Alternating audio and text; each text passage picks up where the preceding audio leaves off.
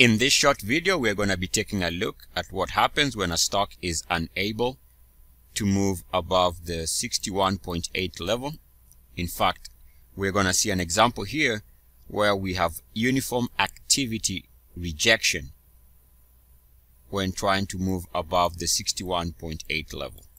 Now, it doesn't have to be exact. It's that area around the 61.8 level. And here we hit that level.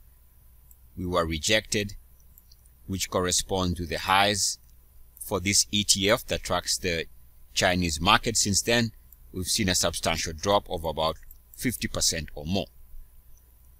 Now, we can also see another level, which is the RSI 50. And again, what happens when you have uniform activity? So the key here is uniform, or what I call uniformity.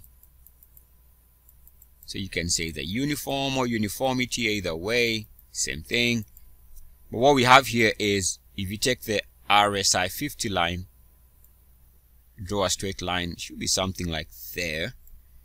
And you can see that you can cut this in half. In other words, trying to demonstrate that this is 50% on one side. If I draw a line right there,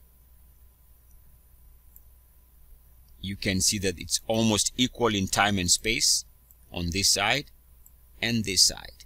In other words, it is uniform action above RSI 50 and back below it. Because it is uniform action, once you see confirmation of rejection when trying to move above RSI 50, this becomes an area to be careful for a slide, which is exactly what we got here. ETF went into a slide because of what? The uniform activity as the stock went above 50 and back below it. Eric Muathe, Muathe.com. I know it's oversimplification, but sometimes we have to try and make these things as quick and as brief to the point as possible. Check out my channel for more about other concepts and similar concepts. Peace and blessings. I am out. Woo! Yeah.